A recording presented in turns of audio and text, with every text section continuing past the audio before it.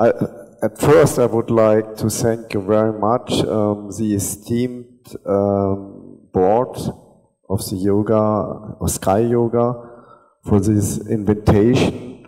And I have to honestly to say that I'm really, in the last 2 days, I only slept 6 hours, but all the hours I spent with conscious have been flashing me totally. I would like also to provide some words to the students. And as my colleagues knows from the Trans-European Stem Cell Therapy Society, I'm also still teaching. And I have to say that I get my inspiration from my students. And I have to say that I adore my students in the way that I fully respect them.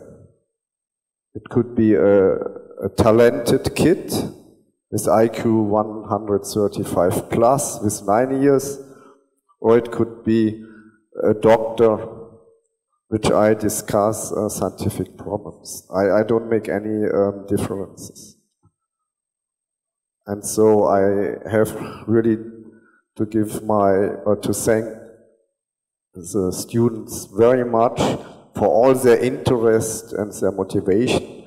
And I think the responsibility of the teacher is not to bring over knowledge.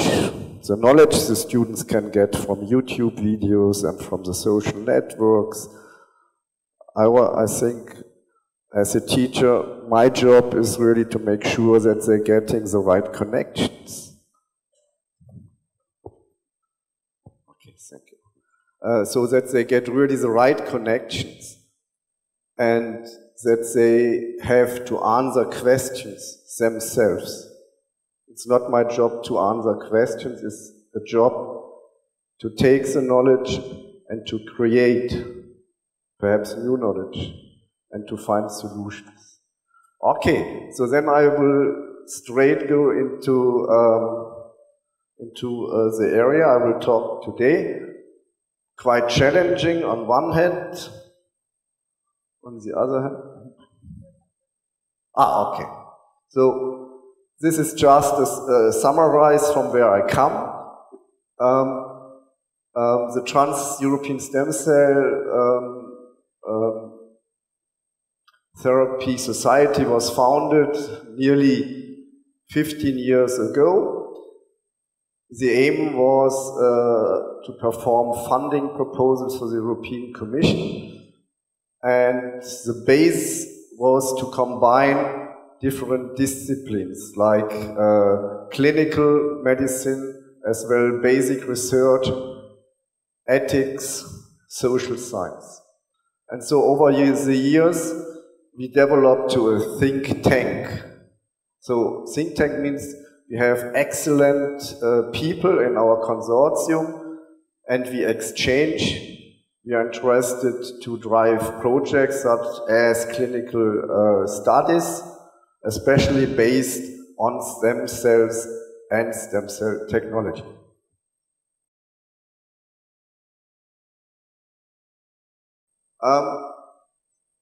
Okay, now I would like to come again. Now I really jump into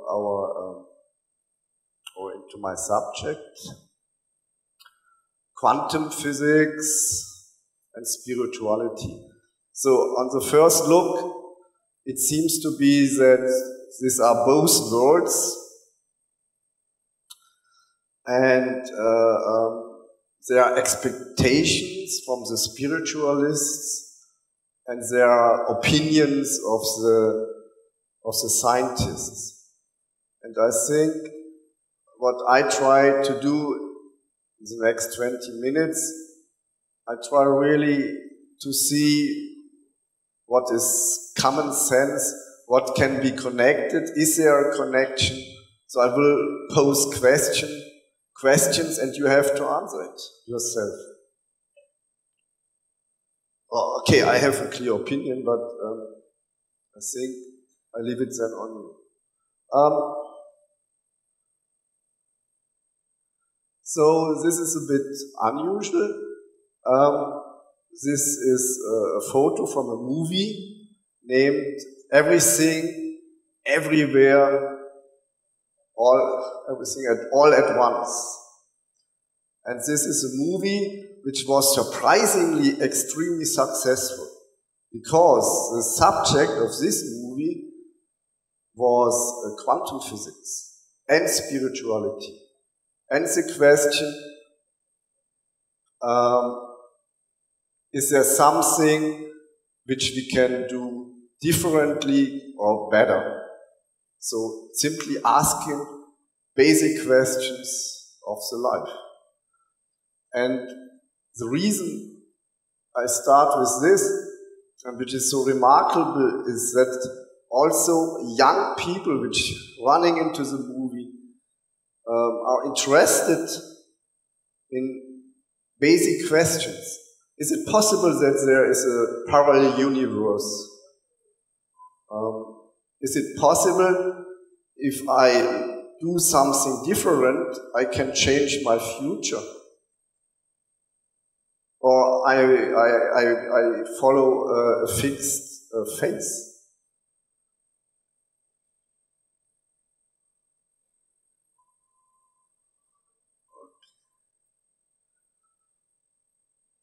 It's a bit distracting, perhaps.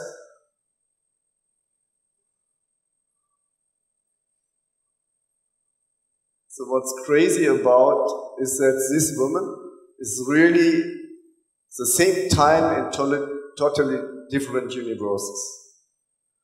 And in every kind of universe, she's really able to show that she has a totally different kind of potential to solve problems of her life.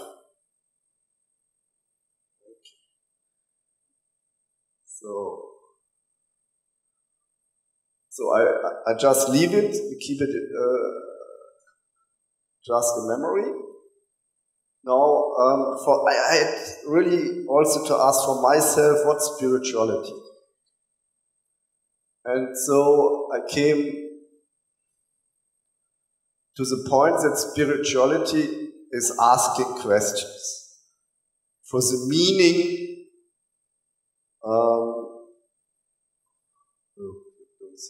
the purpose,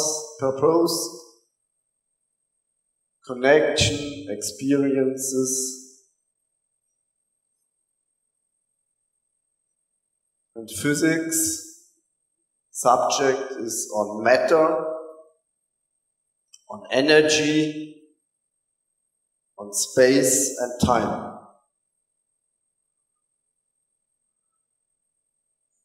So one question could be, so that means that physics is not asking, is there a meaning? Could be there a God? Could be there a creator?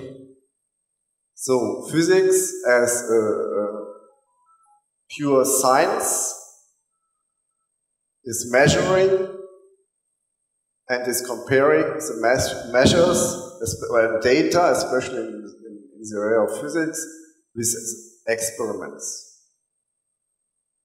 The question is there any room to ask why?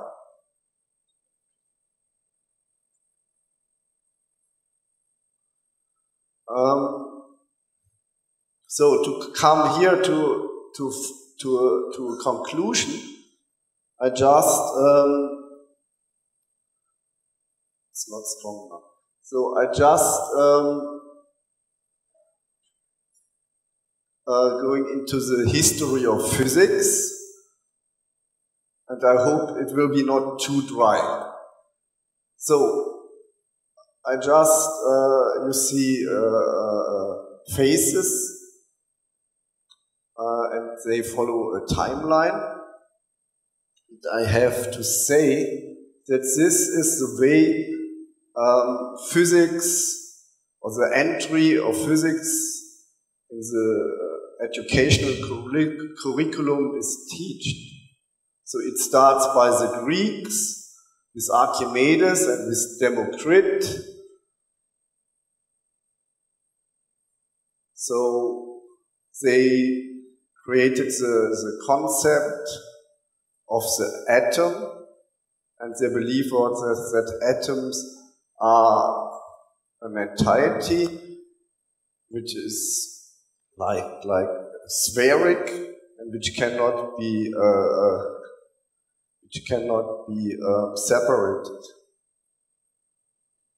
and that everything which is matter consists out of atoms. Then Archimedes, he produced really milestones in science because he calculated P, the perimeter number, which is infinitesimal, so which has no end in numbers. Then the next big step is Galileo Galilei. So in Middle Age, the Europeans have forgotten some knowledge of the Greeks, so the church believed that the center is the earth and the sun is circulating around it, and Galileo Galilei did find the proof that's untrue, and it caused them a lot of problems. Then the next guy is Tycho Brahe. So Tycho Brahe did work extremely scientifically, in the same way like Galileo Galilei. He observed the planets and he put down numbers and digits and figures about the running time of planets and the positions.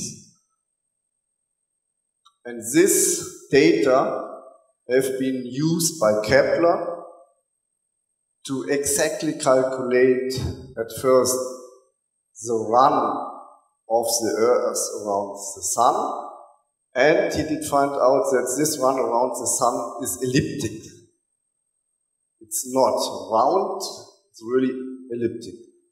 Because I have no writer, I cannot write it here, but it's not a that means he used really clearly scientific methodology. He used observations of his colleagues, he used the data he got, calculated exactly, but he didn't know why the Earth is performing elliptic and not like a circle. So then, okay.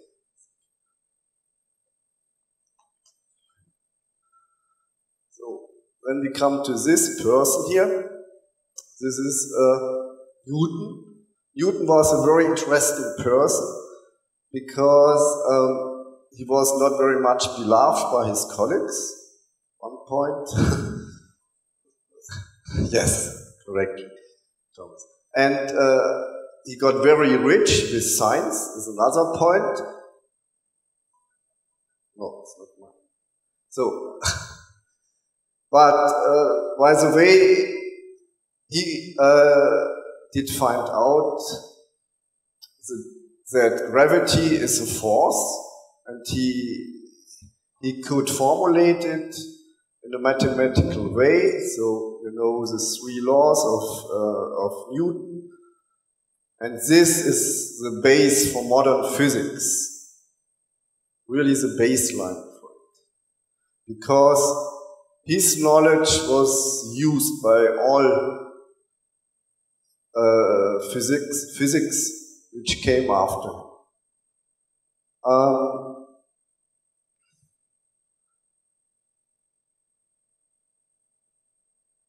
Now we are in the modern times, more or less. So 1928, Werner Heisenberg published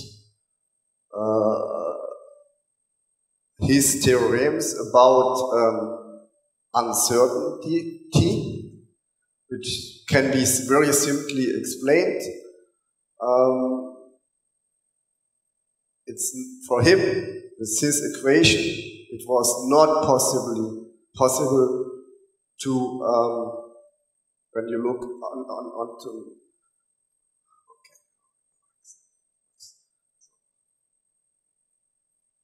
So this is an atom, it's friendly today.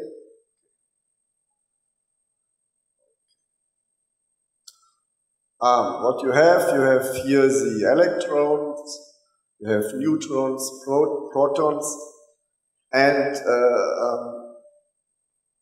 based on his equation, it was not possible to estimate the same time, location, and the time of this subatomic particle. And this was a big problem in this time, because there's, I'm going back, because here is Albert, so Albert Einstein. Perhaps you know that he's very, very connected to Switzerland. He performed his school in a place near Bern in Aarau. And then later off as a scientist, he didn't got directly a job in university.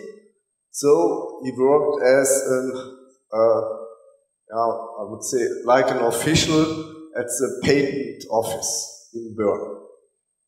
So, and in this time, as a really ordinary worker or ordinary person in a patent office, not patent office, it's an official office from the government, he was able to develop the relativity theory and the general one and the special relativity theory.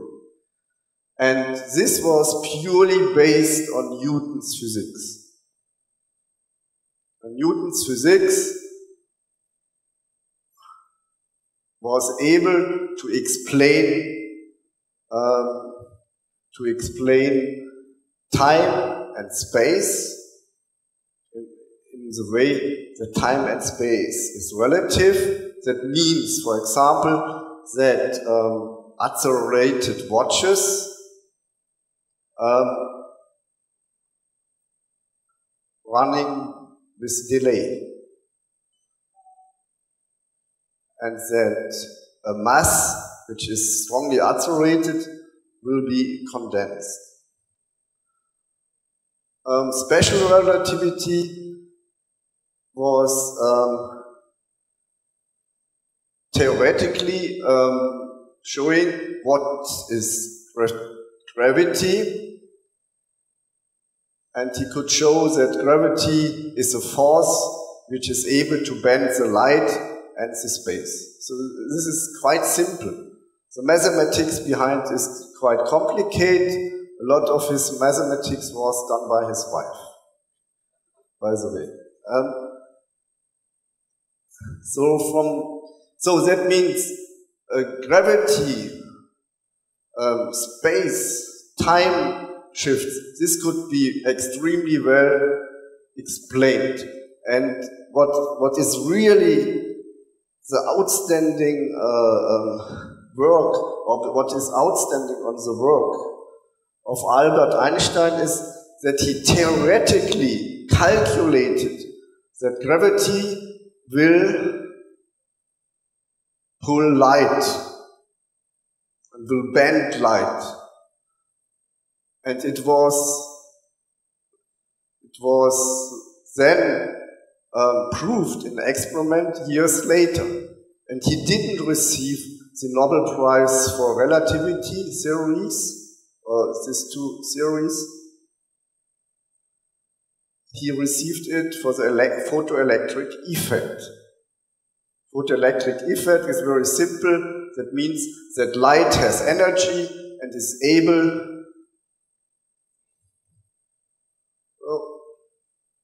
that's the sun. So it's emitting photons. The photons carrying energy, and this energy is able then to excite electrons. And this was finally the work he was granted with the Nobel Prize. I left out the conversion of energy into mass and vice versa, because this is really, I think, trivial. Everyone knows this. But what is remarkable here is really that at that time, the classical physics was really quite in order, because it was everything fitted together. Theoretical mathematics with the experiment. And then came this guy, this German guy, Schrödinger, who told the world, oh, sorry, there could be a small problem. Because when you go much deeper on the subatomic level, then you have no shells, as developed, this model developed by Niels Bohr. By the way, when Niels Bohr got his Nobel Prize, he got also a beer pipeline by the local brewery. Okay. Niels Bohr model, the typical Bohr model, are the shells. You have on each shell, first you start with 2, and then maximum number of electrons is 8 electrons. So I think this is something everyone from you, I hope, got in his science lectures when he was a kid, more or less. At least in mine. Okay. So the world was in order, but not for the German guy. So for him, there was not a predictable location and time. By the way, for Albert Einstein, he had a very simple explanation for time. For him, time was just what the clock shows. So there's no magic about time for him. To explain why accelerated watches are getting slower, this I can explain later in a very simple experiment. That's not so difficult to understand. Okay, so the world was in order, but for Schrödinger, there's not a really fixed way on which the electron is moving. For him, there is a cloud. And finally, the electron is either here, everywhere. And the more exact you like to measure it, the more problems come, because the more exact you try to estimate the location, the more the time where it is, or at which time it is in this location. It's getting more unprecise. And this is something the Newton-based physicists or physics hated. They had a problem with it. No, you have clear calculation, experiment, it fits, okay. But here, you have a probability, a stochastic process, or probability. And this is something which made Einstein uncertain. And based on this,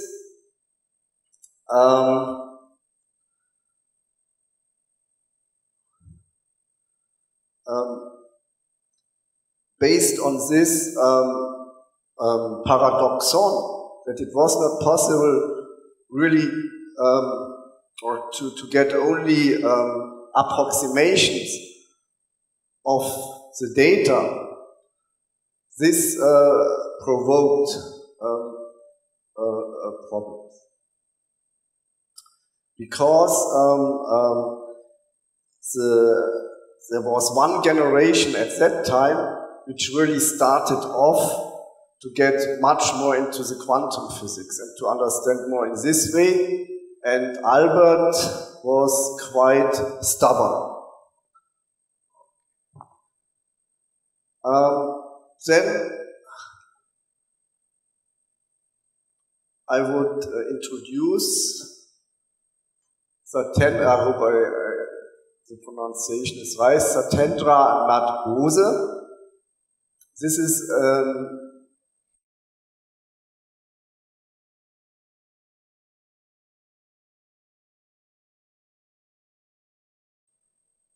is an Indian mathematician, and at the time Heisenberg published his equations on uncertainty, or theory on uncertainty, he published a paper, and it was totally unscientific because it didn't use any reference to other colleagues which did perform work in this area. And this publication came to Albert Einstein, and Albert Einstein looked over it and came to the conclusion, wow, that's cool. That's interesting.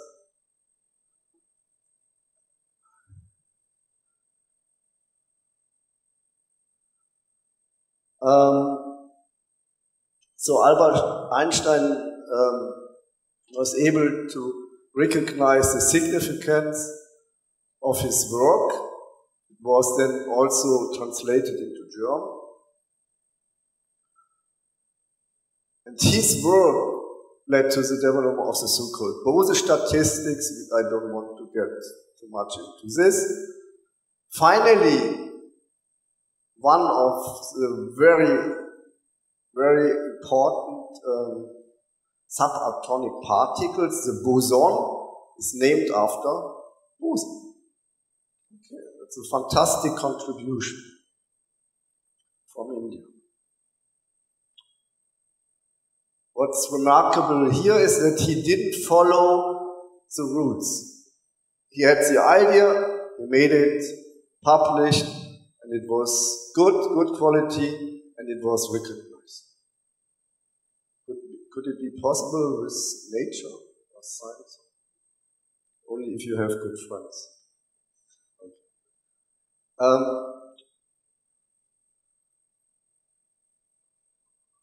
I hope it's not too boring. It's history. So I just refer to the bosons because for the Newton mechanics, gravity was described very well by Albert Einstein, but gravity was not, or it was not able to describe the cause of the gravity with Newton's physics.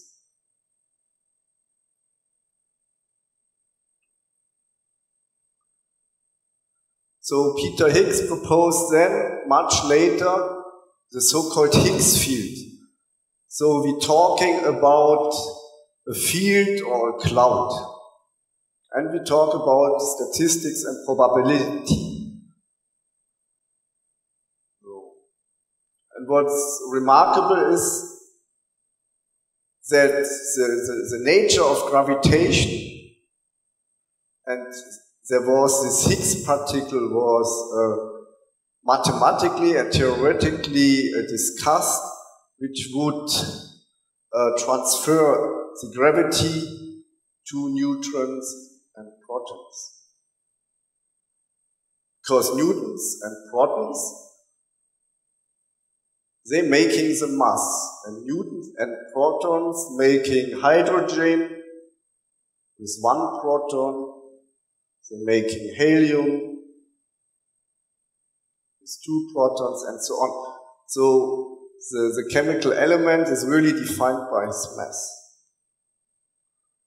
But it was not possible, even for Albert Einstein, really to answer the question, what is the cause, what kind, or what is the mechanism and the principle behind. So, and what is really cool, the so-called Higgs boson, which was theoretically postulated, was detected in 2012 at the Large Hadron Collider in Geneva, in Switzerland. So, the European Union financed this project together with the Swiss government nearly with between 1 and 2 billion euro. And now this kind of data they produced are really breathtaking. That was a really good justification to spend so much money for such a project. So finally, based on these experiments, finally it was possible to explain the nature of gravitation.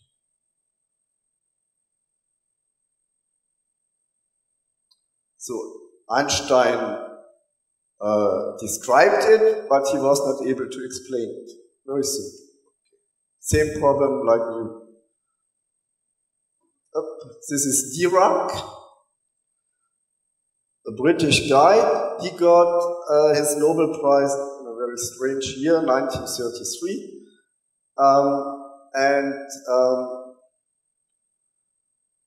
He performed a very strong contribution to the quantum physics with the theory of quantum electrodynamics.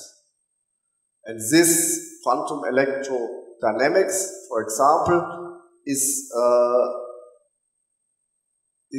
related to the photo effect discovered by Albert Einstein, and without this work we would not have solar energy, because solar panels are based on this technology, as an example.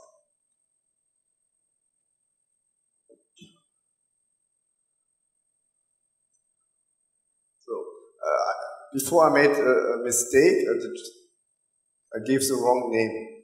So this is Werner Heisenberg.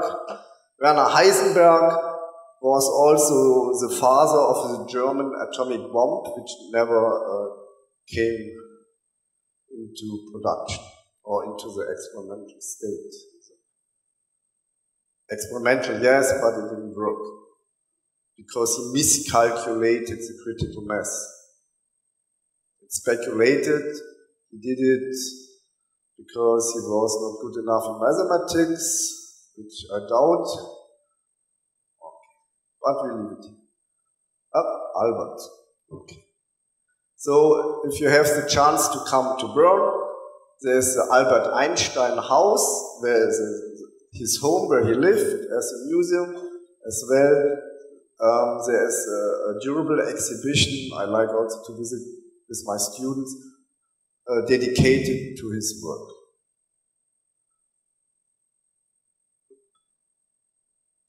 Wow, cool. Okay. So, I'm sorry, we are not in spirituality yet, but I promise it will come. Now we're going a bit more in philosophy. That's a famous Schrödinger cat. And I think everyone knows it. And what you see, it works here. No. Yes. You see waves.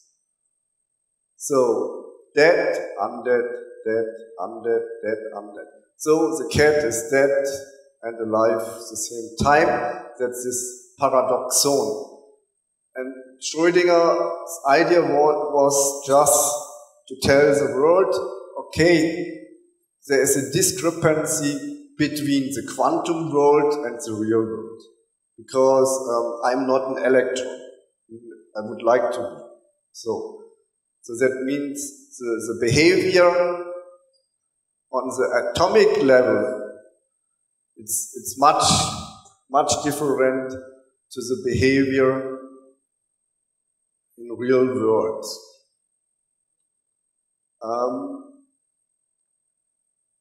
But times are changing, and now we're talking about quantum computing. So it looks like the worlds, two worlds coming a bit nearer, or at least there's an impact of quantum physics on our daily living. Okay?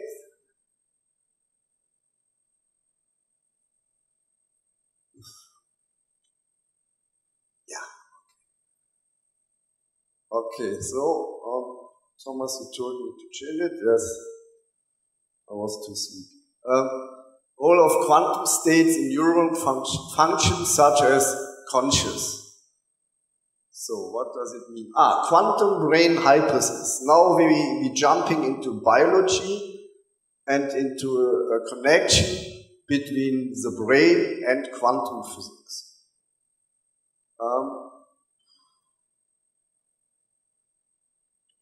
And this is really complicated. I don't understand it really in depth, because when I had many brains in my hand, many human brains, when you look into the structure, the macroscopic structure of a brain, it's clear you have structure and function in combination. You have neurological, or you have neurochemical processes. So the brain is producing electricity. It's enough for a 5-watt bulb. So this bulb is enlightened by some people more, by other people less. That's part of our nature. Okay.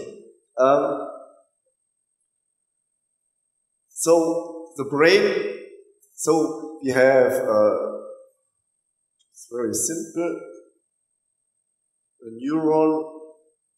This is maximum simplified, you know.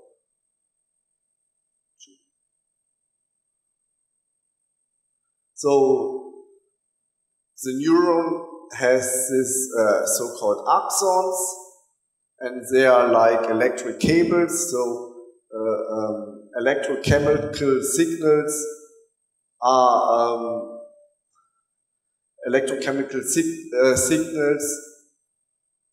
are based on this kind of axonic connections, and so information within the brain is integrative,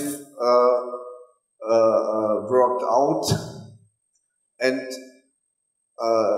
the potential of this brain to integrate and to convert information into movement, into sensory actions, and so on, it's incredibly high. And the idea behind the quantum brain hypothesis is that the structure we see is not enough to explain why information in the human brain can be integrated so rapidly. And the power of the brain, the computational power of the brain is extremely high, and much higher than you would expect from the macroscopic structures and from the architecture. And so now it's discussed that in the human brain,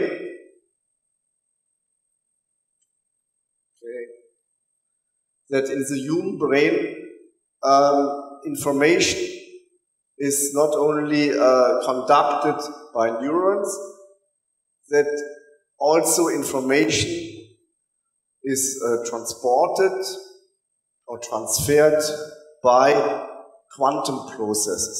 So then you look on waves and clouds again within the brain.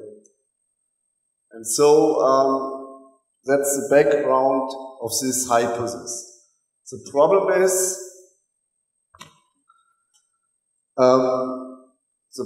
is really to perform a methodology which really can prove this kind of hypothesis or hypothesis for the moment.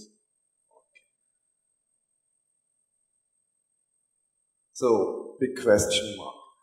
Okay. Now I come to consciousness. Consciousness is a principle we discussed yesterday in the small round. It's very much important for spirituality. Yes, I talked too long. I'm sorry. I'm boring, you know. So, simply, is classical physics sufficient to explain neural function, which is based on neural networks and electrochemical processes? Okay. Have to go forward. So, now we know no. So that's my opinion. You have to find also your opinion. You can read. You can check out on Google what you find.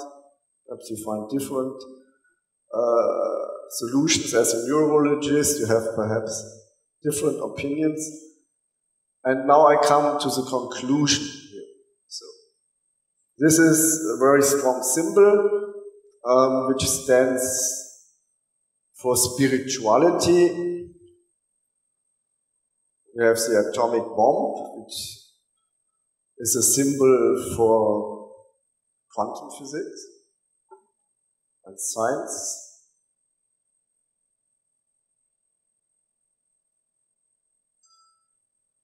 Okay, I know, I'm too late. And this is J. Robert Oppenheimer, who is the father of the atomic bomb. Now you ask, what has everything to do with each other? Everything is connected here. Because finally,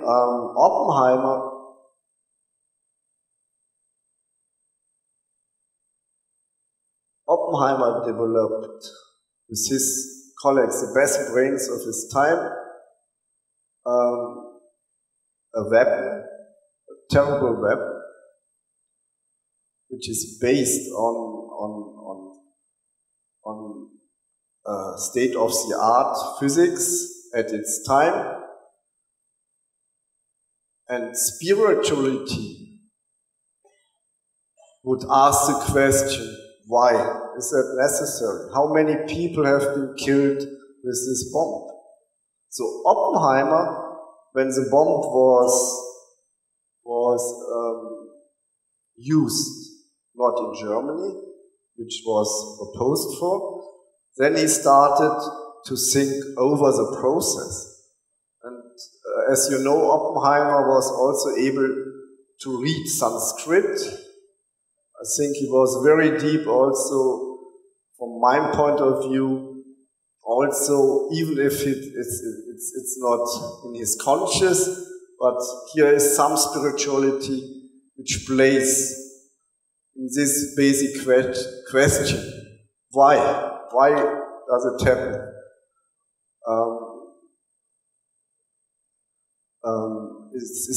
Is spirituality, from my point of view, now I give my personal idea, it's absolutely necessary for a scientist also to ethically check out the impact of the work he's performing. And with these words I would like to finish. I'm sorry I overtook the time, but I hope anyhow you had some fun. So thank you very much. Thank you, Marco.